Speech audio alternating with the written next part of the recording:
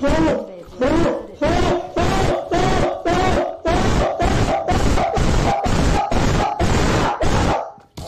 comes the Imagine being this guy's neighbor. A modern-day solution to solving YouTube drama is writing diss tracks on each other. Whoever has the most fire diss track wins. Some of those diss tracks ended up being good, such as Bitch Lasagna. But most of them make you wonder how they made it on YouTube, or how they didn't even stop to think about what they were doing. So I thought today we'd be looking at the worst diss tracks I could find on YouTube. I may be late to this subject, but you know, YouTube drama isn't what it used to be.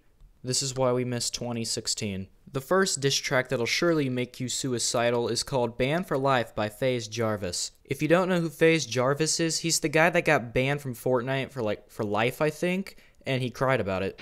There's nothing I can... You're pathetic. I'm not sure if this is actually a diss track, but when I took a listen, which was like the hardest thing to bear, it pretty much sounded like he was dissing Epic Games. Just got one question, how I get banned from a game? Fortnite World Cup, yeah, $3 million on the table, almost qualified.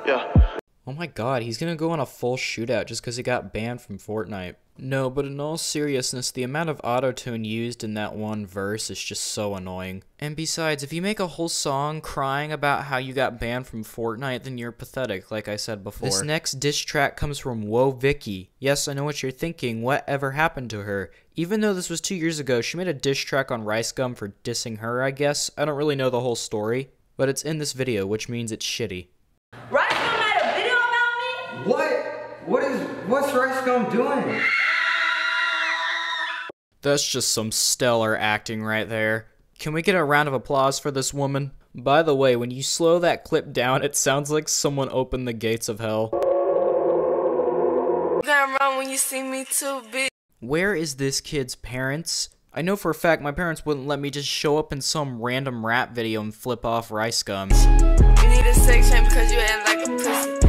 I done got his own 6, Ah, these are his parents. This kid should consider running away. You can't even tell what she's saying in this diss track. She wrote it because she can't take criticism. She should have known that if she's gonna go on the internet and pretend to be black, she should expect that. Now, of course, since this video is about bad diss tracks, I cannot forget the Morg's mom diss track on Morgs. Fair warning, you can contract cancer from this.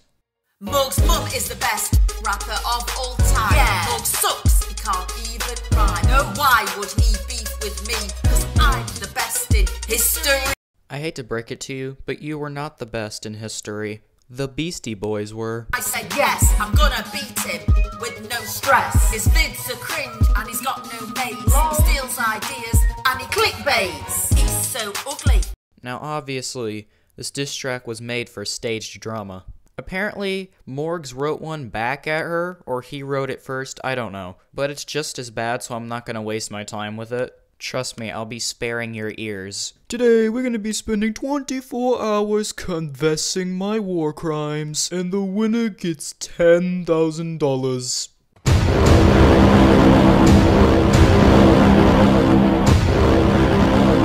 Morgan! Give me anal! Congratulations, you've made it through the full video.